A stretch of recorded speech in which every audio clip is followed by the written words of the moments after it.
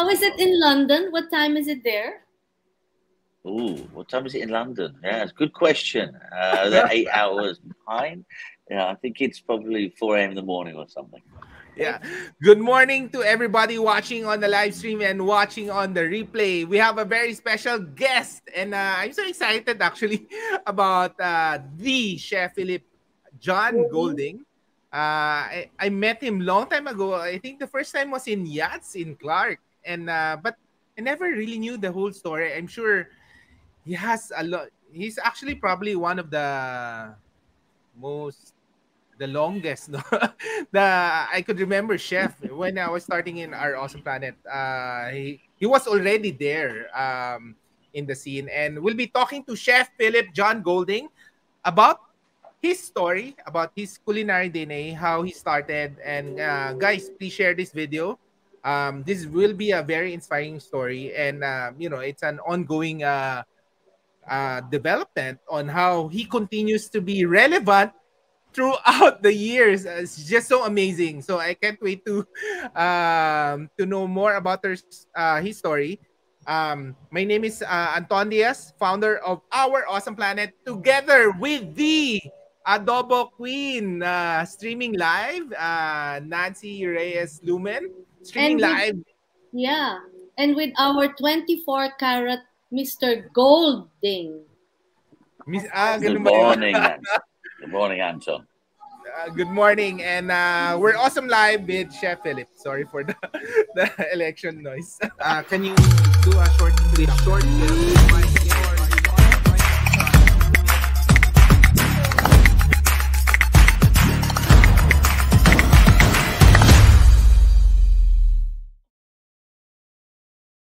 All right. Let's get this started. Yes. So, Chef, maybe we could start off with how did you get started here in the Philippines, or your culinary career in London? Before Philip, how old were you when you first landed in the Philippines? 26. Okay. And I came on holiday, first of all, and then I met Billy King, right? So the legendary Le Souffle. And I had a great time with Billy. And I just came on holiday, and Billy said, if ever you want to come over this side of the world, to look into working here, why don't you, think about it, consider it. And then I ended up coming over and working with him at Paper Moon, then, the Italian restaurant in Jupiter Street. So that was fun. And working with Billy was awesome. Yeah, Billy's of Irish descent. Yeah, so after that, that was a 5-year stint with Paper Moon and some activities there.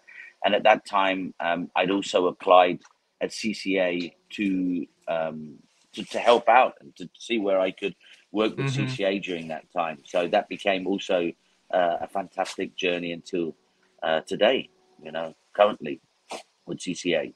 So I always wanted, because in London I had been running, with Sir Terence Conrad, I'd been running a cooking school called Butler's Wharf Chef School, and I'd had my own restaurant called Azuro.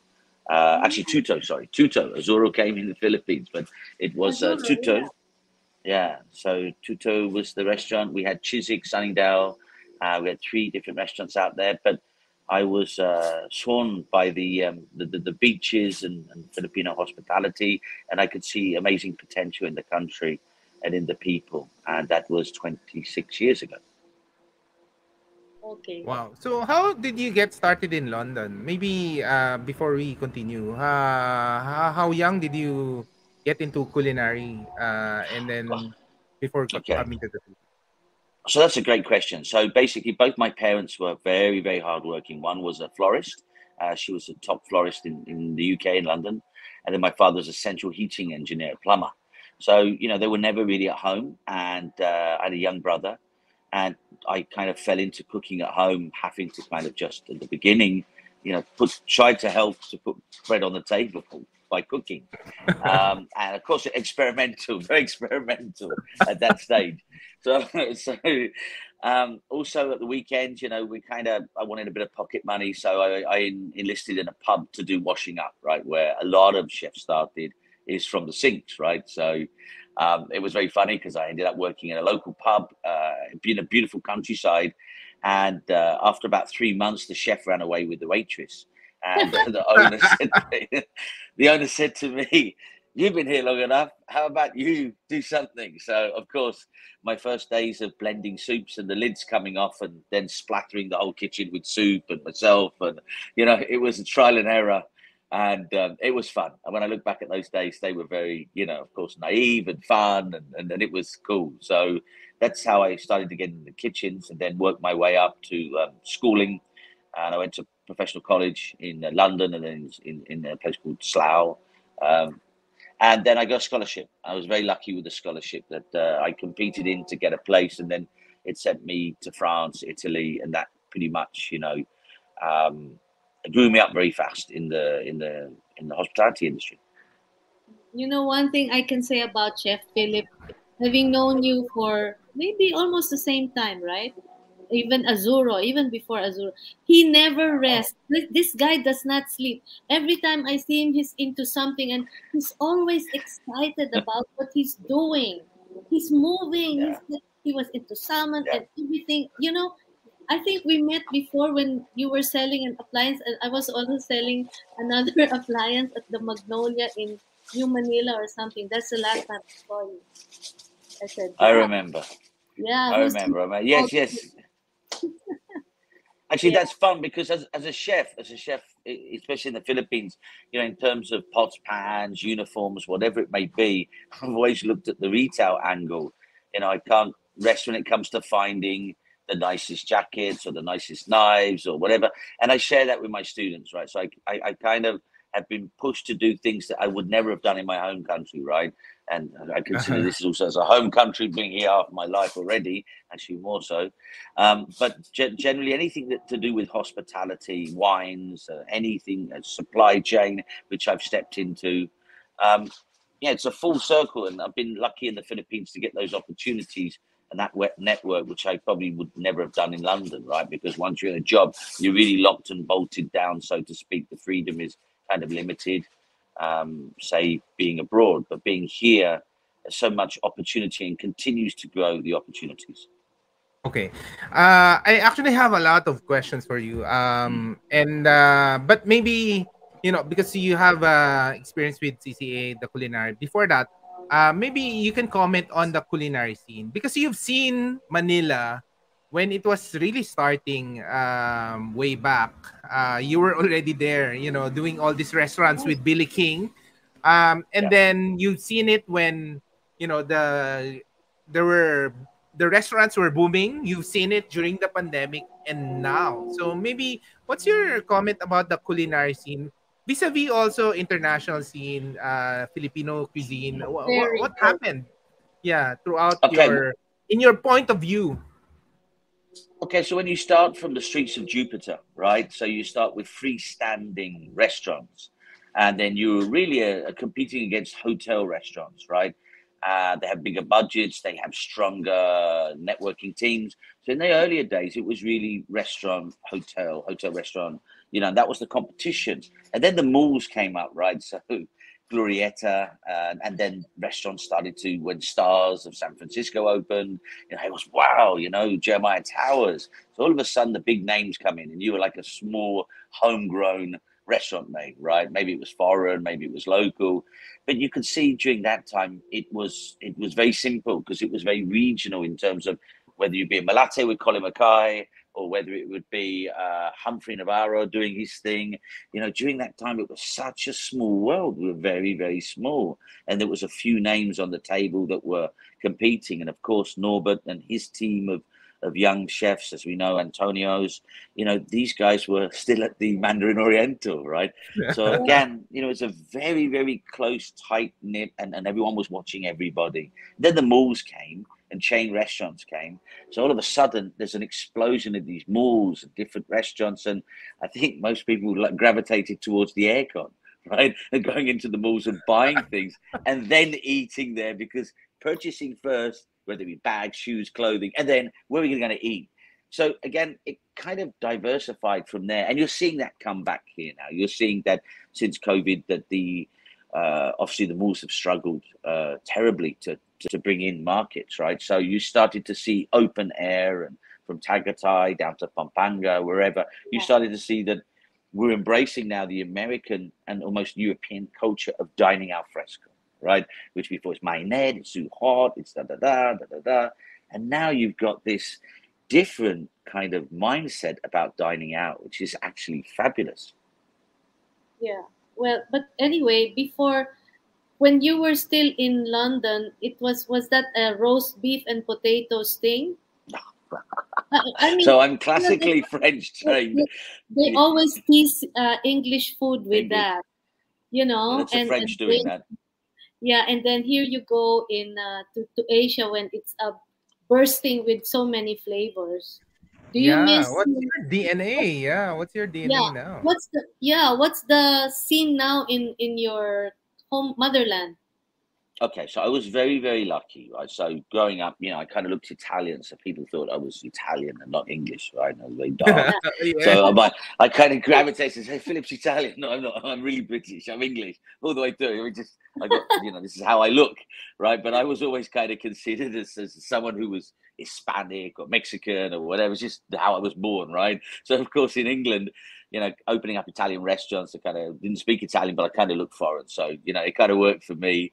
And, Italian cuisine and in London, we love Indian food, right? So I grew up with Indian food and I love spices. So it's one of oh, the countries where it's kind of interesting because of the Commonwealth and how the English went around the world and stuck their flag everywhere, right? 140 odd Commonwealths.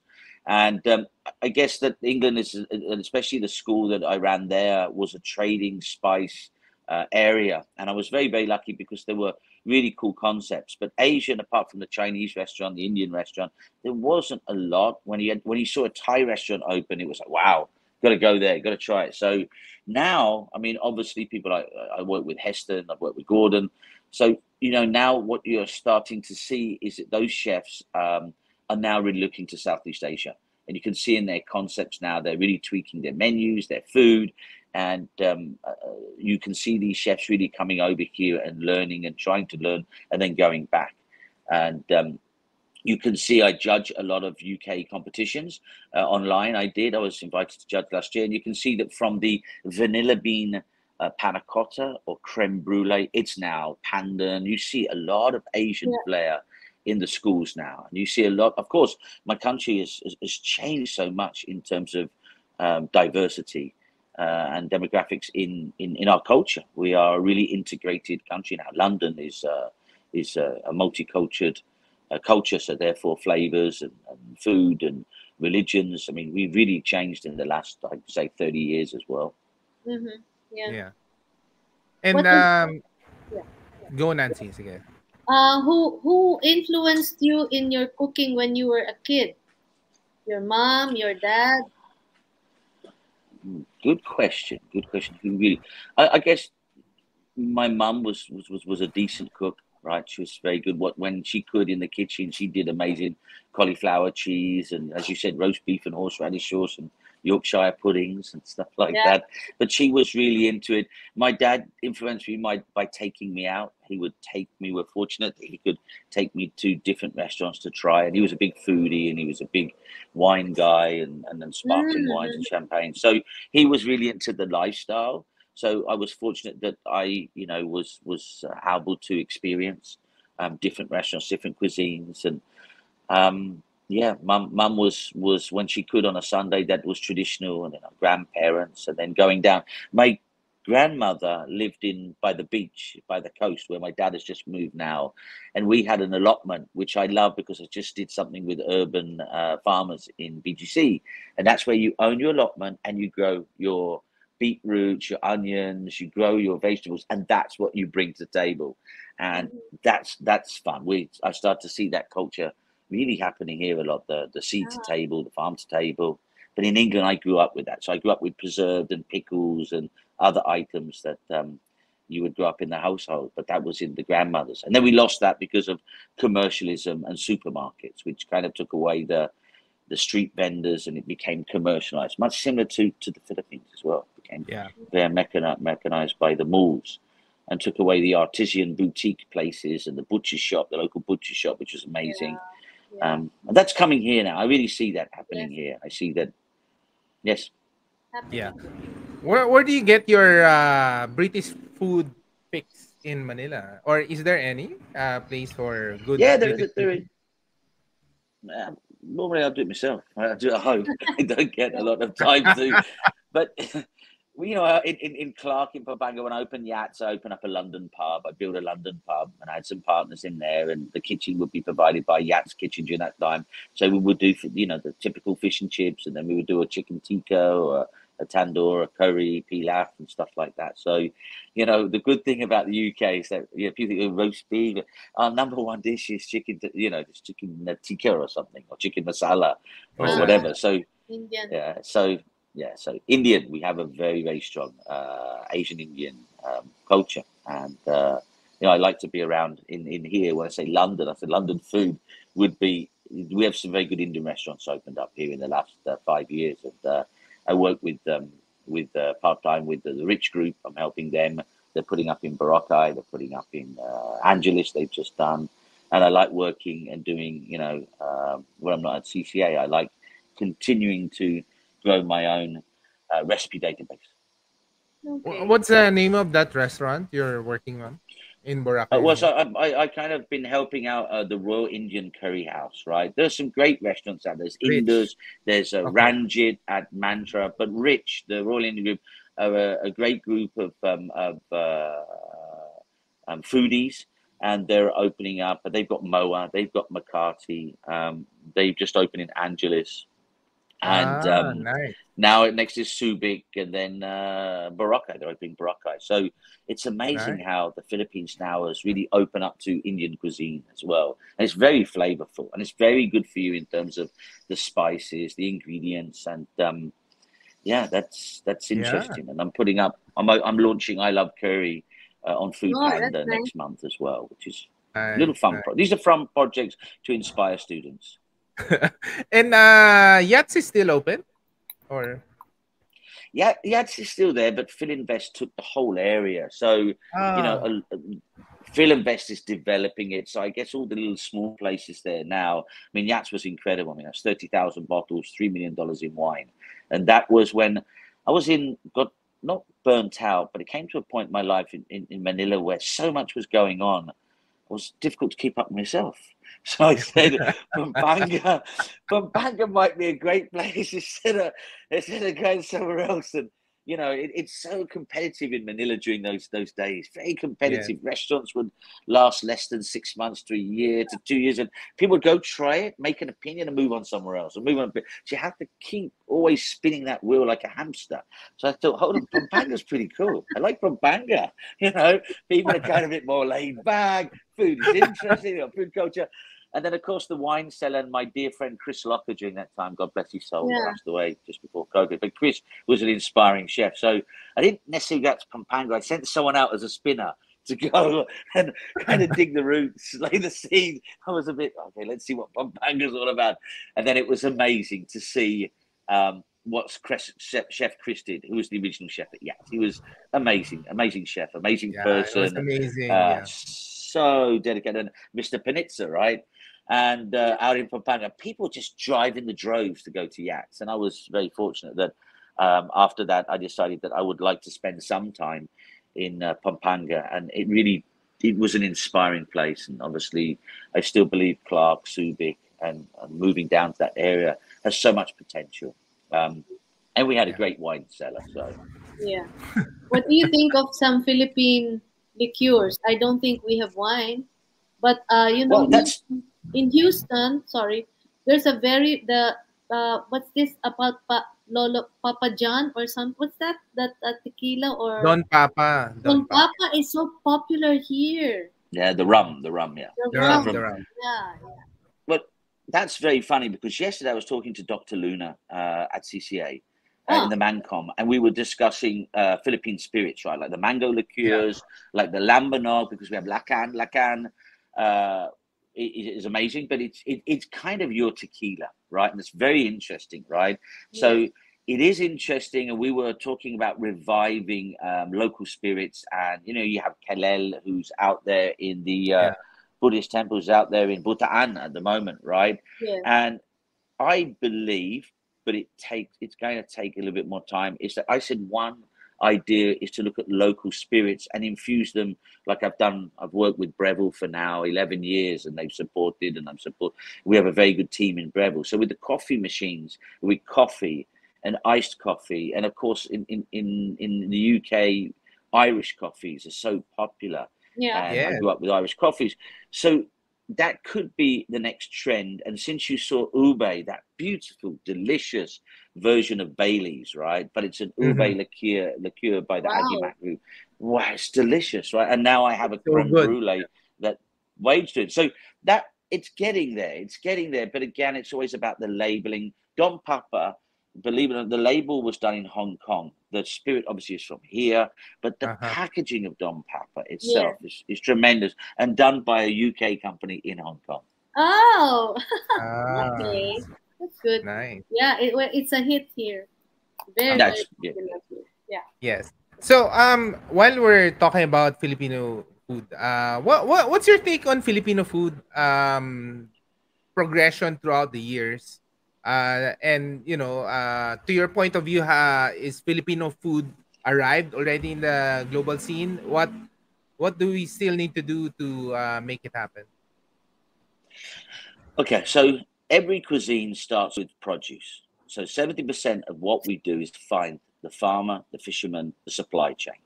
And as we know, we're challenged with the supply chain at the best of times. And was agriculture a sexy job for farmers to get into? I mean, now we start to see traceability, sustainability, all these buzzwords in education in the world, right?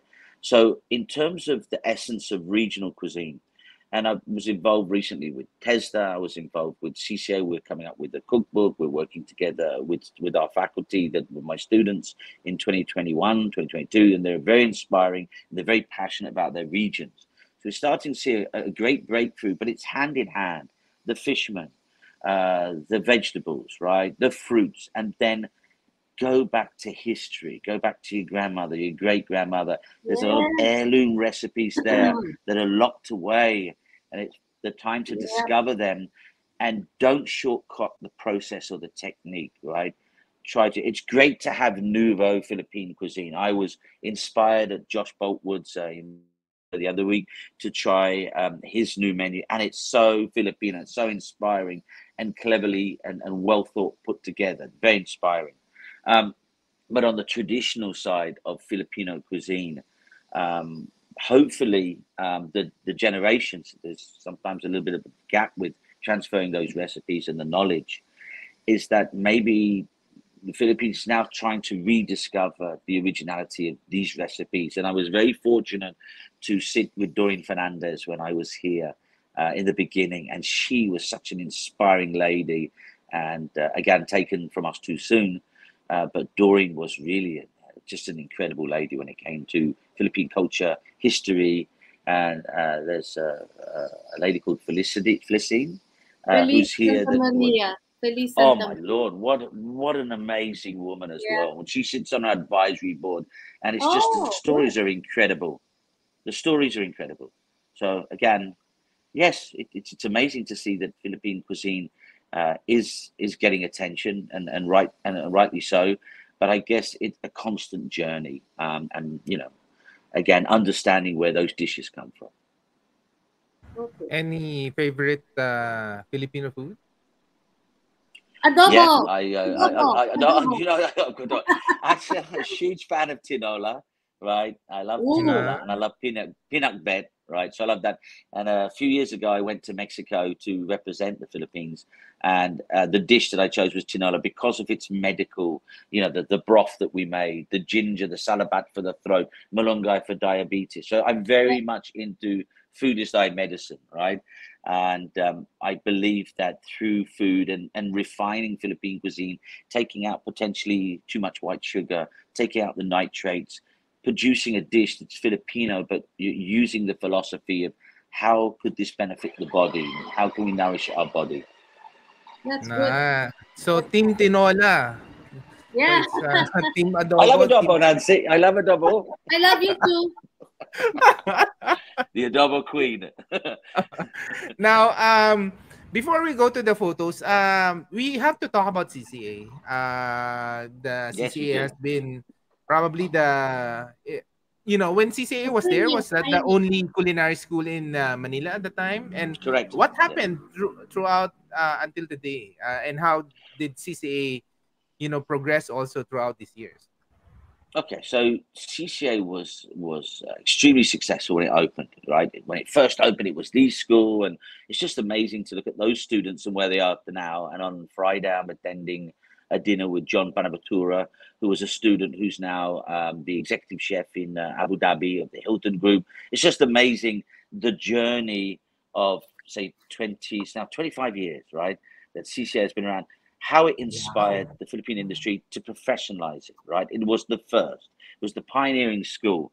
And, you look at the Rob Pengsons and all the people that went through and taught in that school, and, the Pauline Lagdemeos who, so much, James Antolin. So, if you'll find that someone out there went through CCA to teach Oji Relo, who I brought in to do Malaysian cuisine, Oji, God rest his soul again, Oji was an incredible instructor, right? And but the DNA of the Decathlon program, the programs are solid. FBCAC, Fundamentals of Baking and Culinary Arts, the Diploma in Culinary Arts and Technology Management. CCA from day one invested in the program. Along that way, the programs have been built on. We now have 18 programs, and our digital online program, if it wasn't for, say, unfortunately, COVID, we were already looking at our 2020 vision 3 years ago, but it was accelerated, and we partnered with Ruby, which is an amazing platform with 650,000 users. And I myself was like, can we teach online? Can we actually do that? That was just even before COVID. I was involved with Costings, Calc Menu, all these other software companies to look at how we could, if you're in a kitchen in London, how could you do teaching or food in Manila or Yeah. Singapore? So, I mean, we've always looked at technology, but it was COVID that accelerated everything and stuck us. And for the first time, it's like, oh my goodness, I can't leave my apartment. I can't, how, and then of course the school.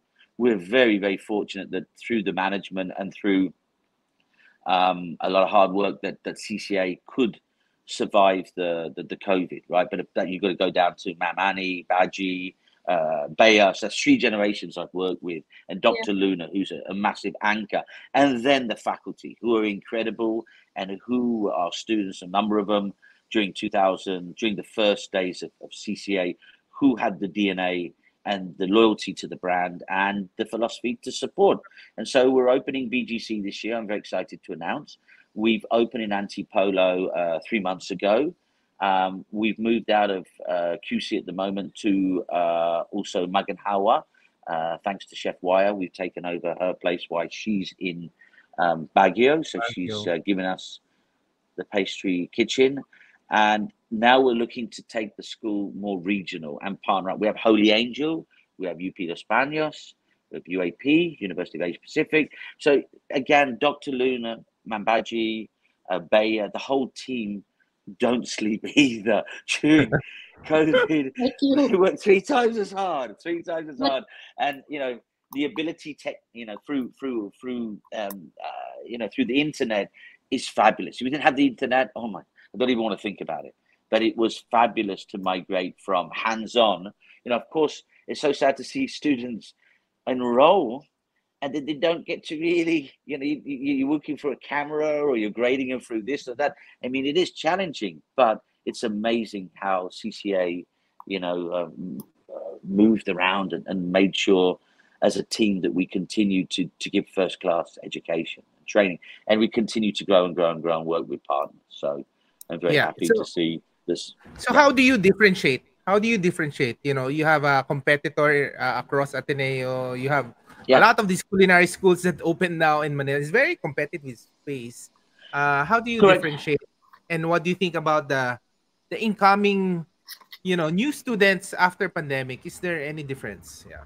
and may I Well, add to that, Philip?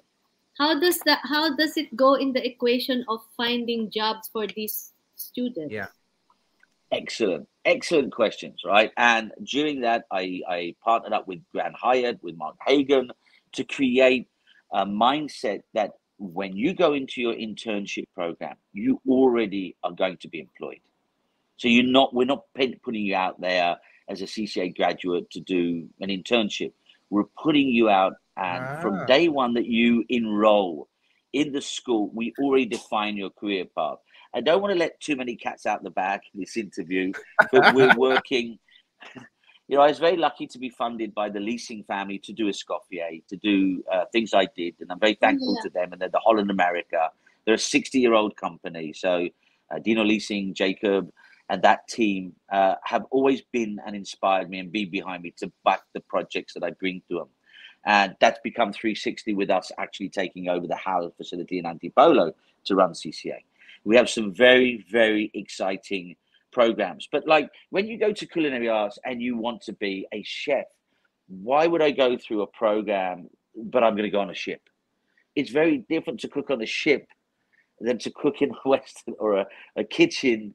So different kitchens, different mindsets, different agendas. So we're really trying very hard to say, okay, you'd like to go and work because your grandfather and your father worked on the shipping line. So let's do a course that's really focused. And that's what's on my table at the moment, is to develop better cruise line programs focused on that mindset. Yep. And that's so important, Nancy, to make sure that the end product, the student journey, is in line with job placement. And that is my next role. You know, everywhere from London to Helsinki. This weekend during dinners, I have guys flying in that want Filipino talent. So that talent has to be aligned with the concept. And that's where we are now. And I'm very, you know, the Philippines is the greatest place to recruit. But I'm not a huge fan, obviously, of sending people out in the droves. It's not like that. It's not farming people out. I'd rather keep a lot of talent here. We need to run our restaurants here. But the reality is that 75% of our young Filipino cooks and students want to go and work abroad, like me. Everyone says, Chef, do you know what it's like to be an OFW? Hello. You know, I left London at 17. I worked in Paris, where they think that you can't cook because you're from the UK. They test you and they test you and they test you. I went to Italy, which I loved. And then I came to the Philippines, and it didn't stop there, because I am the chairman of Escoffier. I go to China. I worked in Vietnam. And I'm very, very lucky, but I want to bring young chefs with me. And that's where we're at now. Let me go and send a young Filipino to go and work in Cambodia, to work in Vietnam, to understand the essence of the dishes, to bring those dishes back here in authenticity, and not just from a cookbook or from a culinary school. It's great to have those fundamentals and basics, and the attitude is so important. But to go in the place and learn, like I did, French cuisine from the French masters, from Paul Bocuse, you know, in 1992, when I worked at a 3-star Michelin restaurant, and then to work in other restaurants. But to have that discipline, to have that approach, to have that passion, and to be taught by the most amazing people in the world. Anton, before you show the photos, I have to say, since you didn't know him that long, I knew him longer. The way he talks now is exactly the way he's energized, the way he's energized. Really? Yeah, 101%. Wow. He's like that. I like you for that, Philip. Yeah, I'm really inspired with this conversation. But before we go to the photos, can you talk about this coffee before we go, and relation with CCA? Okay, so Escoffier was so important to me because as a British chef, as a UK chef, people ask, so what's your cuisine? Yorkshire pudding and roast beef? Exactly. I said, what is English cuisine, right? And again, it goes back to our produce and our hand-dyed scallops and the ingredients and the farmers and the fishermen and the vegetable producers, right, and the butchers.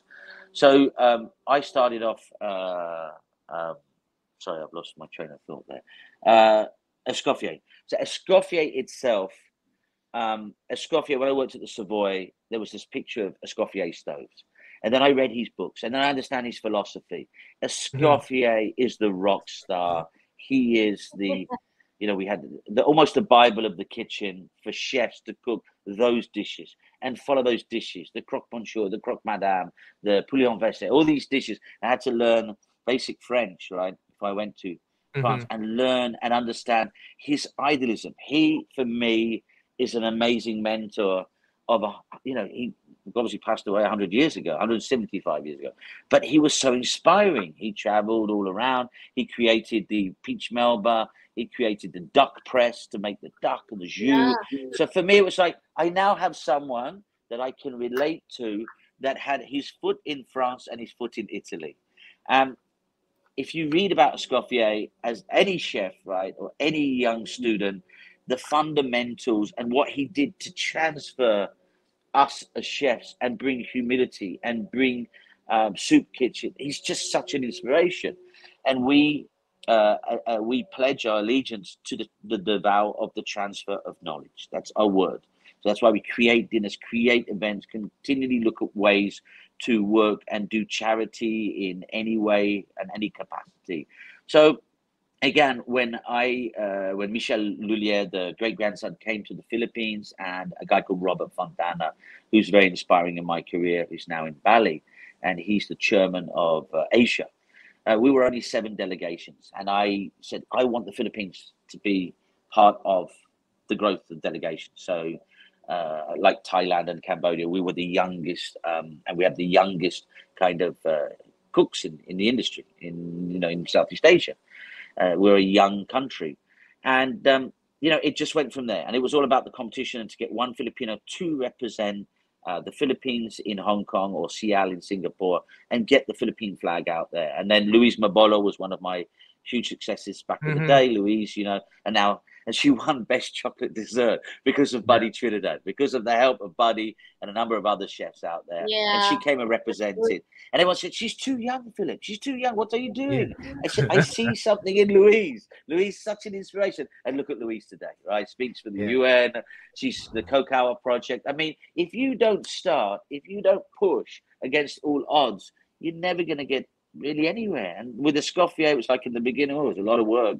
And now I'm so happy to see that Escoffier is blooming, it's doing very well. We're not a big association, but it really is something that I'm very proud of. And then with the school, with ICDE, the school is non-profit, but ICDE is a business. So I have to be careful because the association is non-profit, and I work towards that. And fully registered. And then ICD and the CCA, I introduced the big boss of Escoffier to CCA to produce the ICDE program. Who's the which big is Institute Culinary. Robert Fontana, Chairman Robert Fontana, and he's like the godfather of Southeast Asia in terms of whenever a chef wants to go to Cambodia, China, wherever in Southeast Asia that we have a delegation, it's one phone call away. So if a young Filipino chef wants to go and work in any of those Southeast, there's 8 delegations in China alone, then it's a phone call away from myself or Chef Sal, who's the president, and basically make a phone call to the chef and say, look, we have someone coming out there, can you take care of them? Can you help them? Yeah, and that's what it is. It's a network. We're 30,000 in the world and growing. And then we have La Dame Escoffier, which is the female society membership, which is very big in the US. But Escoffier, I was very, very proud of the ICD program that we ran for 6 months. During COVID, obviously, it's on hold. We will restart that in the very near future, but we're focused on some other programs that need attention at the moment. And then, the batches that we have that came out of there were trained by French chefs. And it's like the SWAT of CCA. It's an intense, tough, but very pro to French fundamentals. Nice. Galing, galing. All right, let's go to the photos. Just to share. Maybe you can... That's my dad. That's my dad. Big inspiration. Like and this... Sorry? He looks like me. That's how I'm going to look later on, right? So that's dad. Tough couple of years for dad. He had some kidney problems, and we're lucky to have him around. But he's just moved to the coast, and an amazing person in my life, and love him dearly, and see him at Christmas. To the right, my right here would be the little one there. That's Liam. Liam is amazing. He's studying legal management. He's there in Angeles. He's such a foodie. He's such a foodie and a cool kid, and both of them are big footballers. And then Marcus has been 3 years now in the UK. And he's found it kind of tough in the UK. He's found it tough, as a Filipino, to sometimes being away from the family and being away from your culture. And he's on his way back on Thursday. I'll be picking him up, and after 3 years of him being out there and working and digressing in different parts, including bartending and construction and a number of other things, I'm very happy that he's coming home to rest, and he deserves a break from the intensity of working in the UK. And then we'll see when he wants to go back again. But yeah, two He has very a British boys. accent. Oh, He yes. has a British He had an American accent when he left here. He had yeah, cool. Yeah, Dad. But, yes, all right, Dad. Okay, Dad. Yeah. They're amazing boys. Love them to bits. Love them to, and of course, Daddy there. Yeah. Okay. And that's Palawan in the background. That's gorgeous Palawan. That's when Dad came over to Palawan. So that's why I picked the photo. Awesome. Oh, that's a great photo. That's the shipping lines. That's Holland America.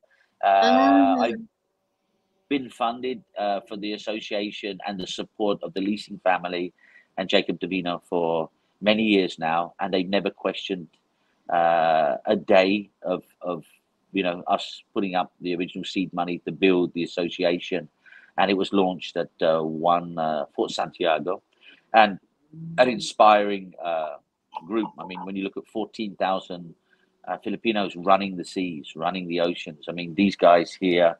And then I think Kim Santos is there somewhere behind the mask. And Kim actually works at CCA and now I think he's the director of culinary for Caribbean or either not Holland America. It's the Caribbean, I think, cruises.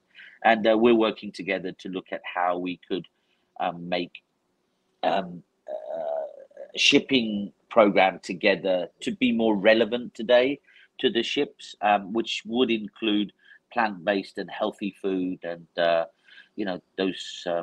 And I'm pushing very hard to get Filipino cuisine on the ships because, you know what happens on the ships, right?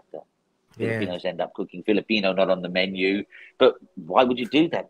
There's such a demand for Filipino cuisine, and so cook Filipino cuisine, right? Take out a little bit more of the French and put more Southeast Asian cuisine. So yeah, we're working very hard on this and get our heels dug down. So that's the group, that's the team, Dr. Luna and Bea. So we're working on all of that. So that's a monumental meeting, probably 3 months ago. Wow, nice.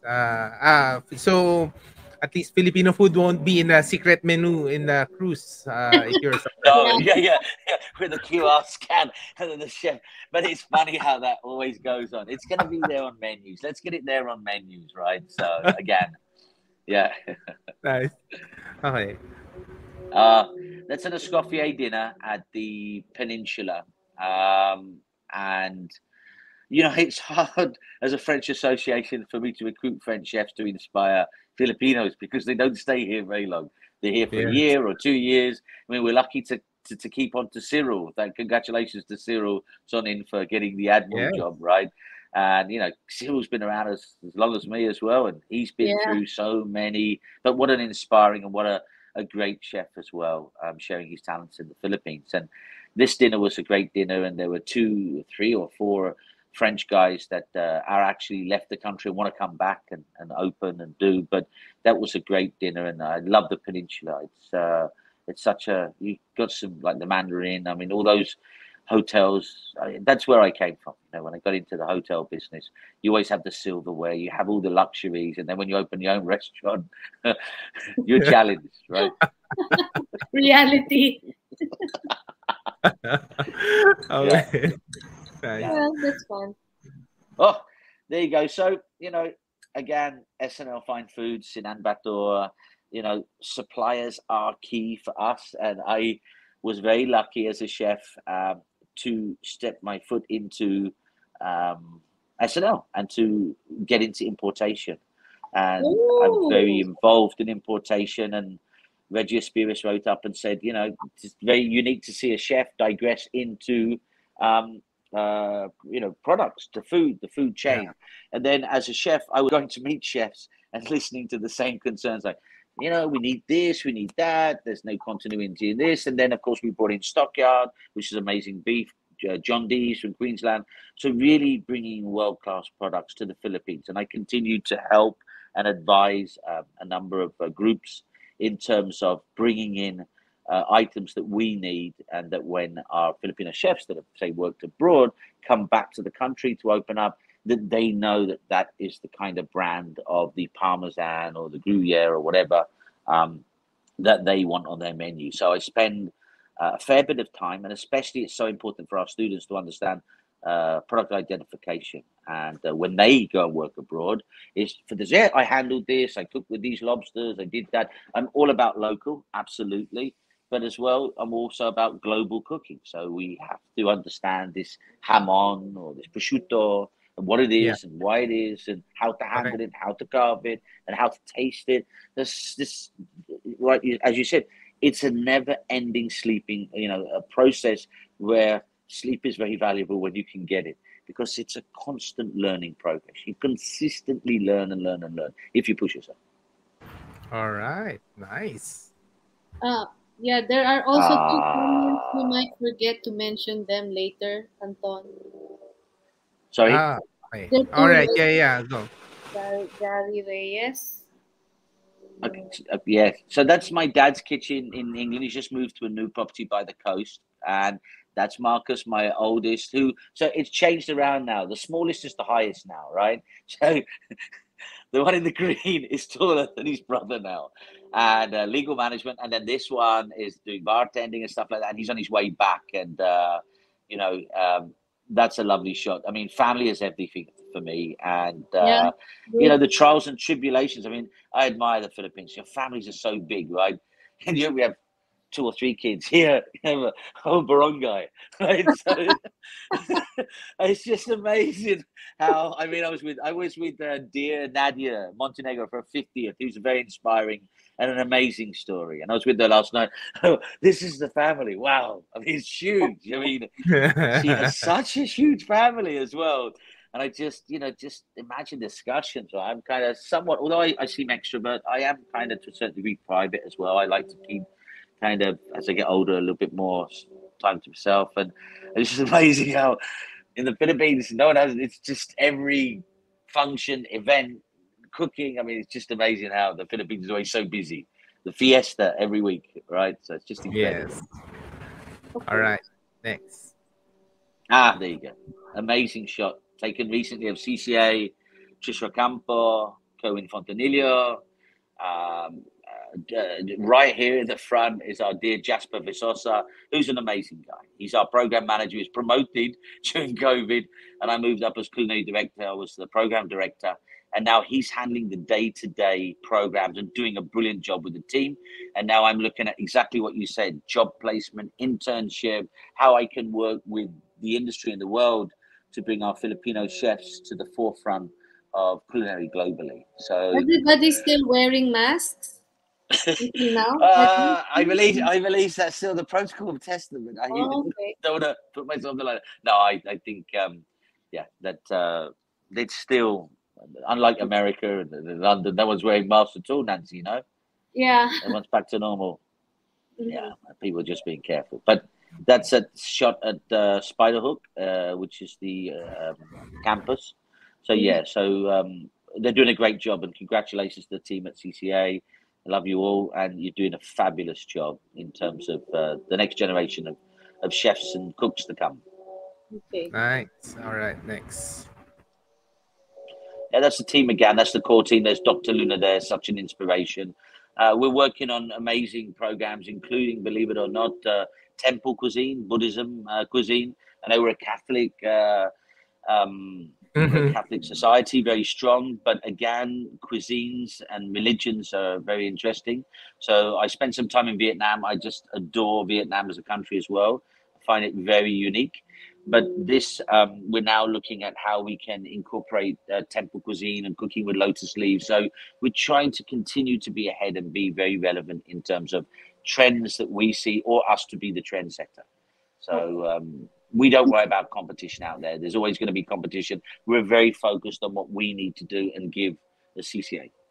Okay. And last photo. Wow. Yes, Scott family. There you go.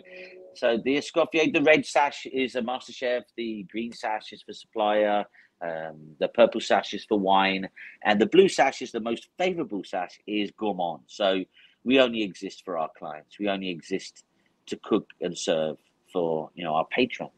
So that's a great group of individuals out there, and I don't have time to go through any of them, but there's Thailand there, there's China, there's Cambodia, and they're one phone call away for me to be able to put a chef to go over and do something there and come back. And we would love to see, now that we've got rid of COVID, is for us to see more multicultural exchanges and chefs coming in and out and sharing their knowledge so that we become a bigger cookbook. And we're all working on a ebook at the moment, which is brilliant. We're 13 delegations. We have 10 chefs from the Philippines. I'm sure you know most of those chefs. And we're producing one Filipino recipe and one French recipe. So my one, let's say lentils, right? So a mongo soup here, and then a lentil de pois soup France. So dish by dish. So Filipino cuisine is going to be put on a very, very interesting cookbook. So yeah. Yeah. Who's the lady in the photo? I can't see her. Yeah, there's a lady. She's the only lady.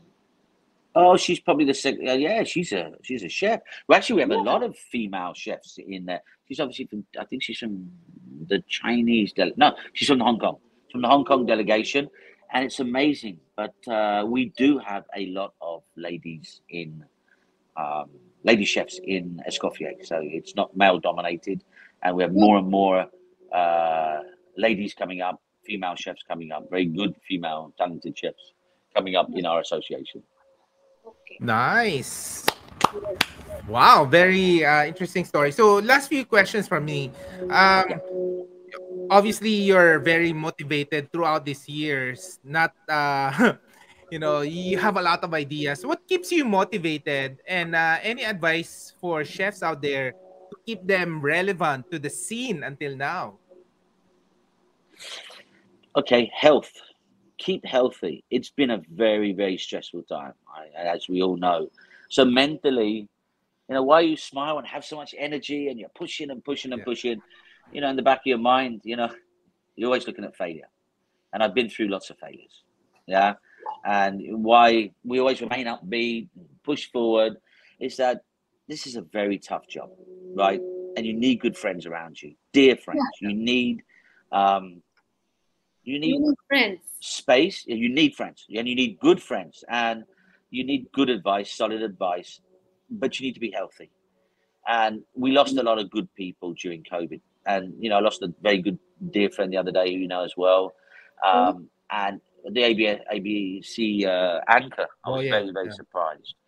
Yeah. And, growing up in the restaurant business, there are lots of vices, right?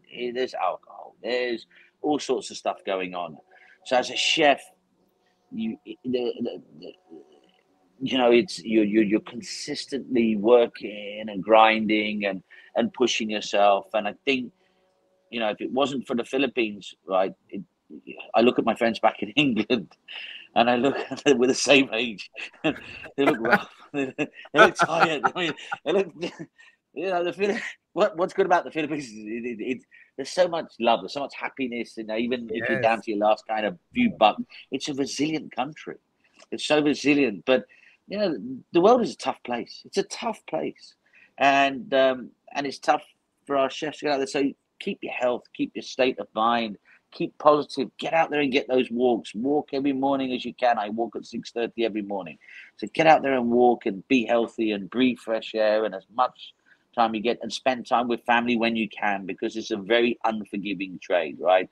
We're really committed to the stove and to our patrons, and it's a 365 business, right? So make time for family, make time to take care of yourself in this industry, right? And have great people around you. Don't need many, but have really good people there to help you when you go through the darkness that looms, around. And there are times when there's some dark times there, right? So keep pushing. Yeah. Awesome advice. Now, next question. What happened to the students entering into culinary school? Were they discouraged because of the 2 years pandemic, when the restaurant hospitality was down. And they're also in a disadvantage because they were all like online for 2 years. Are still more people going to culinary hospitality after the pandemic? Any advice for them getting into this industry? Okay. Again, yes, yes, that's a great question. But again, because our curriculum is so well thought out and planned and developed and tried and tested, we do put a lot of emphasis on Filipino cuisine, on Korean, Asian cuisine. I won't go and highlight too much, but there are a lot of schools that stick to a certain, let's say, French-based curriculum, right? Which is great, and it's good to know your fundamentals and techniques. And I'm such a Escoffier sworn by guy for that. But learning how to use a wok, right? Learning how to use a wok. I design kitchens today where, hold on, where's the wok? Right? I mean, fundamentally, it's, ask Uncle Roger. Wok cuisine is such a big demand for ships, such a big demand. So getting students, we were very lucky. We have been very, very lucky. We've actually done, very well in recruiting, and that's the whole team did a brilliant job. But in terms of the digital platform, we were able to do it. We were able. It wasn't how to say. It had its challenges because of internet connection and because of this and that, whatever. People not having, say, iPads or this and that. But in a way, I actually think we have a stronger batch in the last 2 years than ever before. I really believe that. I believe that those students were given challenges that would never have been there in our lifetime if COVID hadn't come along. And those students did an incredible job, even down to the Marikina issue, where we stopped all classes and we then put a food program together to go and feed the floods of Marikina, right? So it's just amazing. And when I think back at how those students, our current batches, our students got through the last few years, and kudos to them, because under, exceptional circumstances to get where they got, and they really deserve their diploma, and they deserve. And I expect great things from these students over the last few years, and I hope to work with them and see them progress in the industry. But congratulations to them getting through the last few years. It was definitely not Yeah, easy, but we did it. We did it. they did it. Nice. And then coming out of the lockdowns, in looking into the post-pandemic world, what do you see trends happening in Manila, particularly because you've seen it come and go already? What do you see? If there are people watching this up to this end, and they're planning their own restaurant, planning a hospitality. Any advice on the trends that you're seeing that they can probably capitalize on, or maybe the new students that just graduated? What are the trends that you're seeing? Okay. I see long-term trends here and sustainable trends. First is plant-based, obviously. The amount of plant-based products coming out here, and in the beginning they weren't so great. Now it's amazing how jackfruit becomes pulled pork, and all of a sudden chorizo. So it's amazing because in China, if you're a vegetarian and you don't like meat, why would you buy something that is a chicken nugget or a beef burger? So and it's vegetable protein based. The Yeah. proteins are changing. So I'm actually here with a group from London. I have dinner with them on Friday. They're coming to an Escoffier dinner, and he's looking to put a sauce factory here. And he's producing sauces in the UK. He started with cooking wine. It's a 16,000 square meter factory. And I see more and more transparency coming into food items. So supermarkets, as you saw Landers, as you saw One World Deli, you saw a number of these delicatessens. S&L continues to grow its Barrera brand. You're going to see more delicatessens with great baked items, great desserts, great breads. And what happened in pandemic, everyone looked at their kitchen and said, okay, I've got to bake some bread. I went to the supermarkets, there's no bread on the shelves, right? So Mm-hmm. the supermarkets were challenged in the beginning because everyone was staying at home and buying online. So the trend of buying online, I'm heavily involved with digital kitchens. We have a company called Color Kitchen, Republicist, which is banked on an e-wallet. under Union Bank. So I'm heavily involved with taking restaurants like Caruso, that's 20 years, has great DNA. But why would you send a steak Florentine to be takeout on your menu? You do a menu that's designed to be able to be transported and packaged in um, uh, packaging that is really traceable, sustainable, and ethical, right? So therefore, I see so many amazing trends that we wouldn't, and they're here to stay, right? They're not going to be in and out.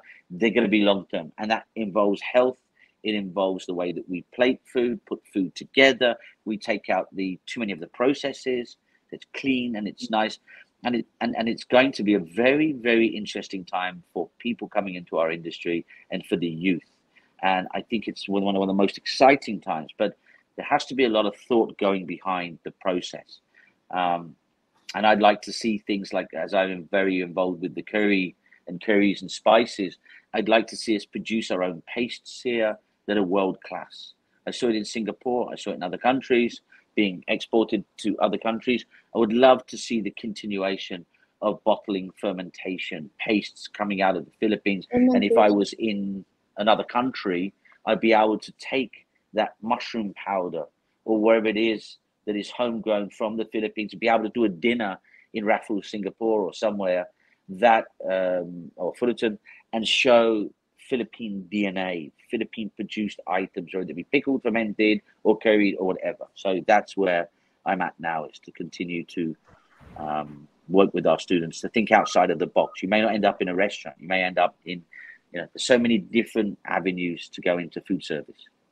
May I suggest, since you're into plant-based also, right now I've been reading a lot about banana peel. Banana peel Yeah. that can be powdered, Yes. can be a fertilizer, it can also be for a tea for human beings, And I know Annie, whom we will also guess one of these days. Amazing.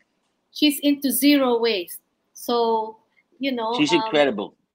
yeah, I know. So, drying banana peel and making them into powder is really a big potential, the way I see it. Anyway. It is. And it super. No, you're right. You're right. And Mamani was the green chefmanship.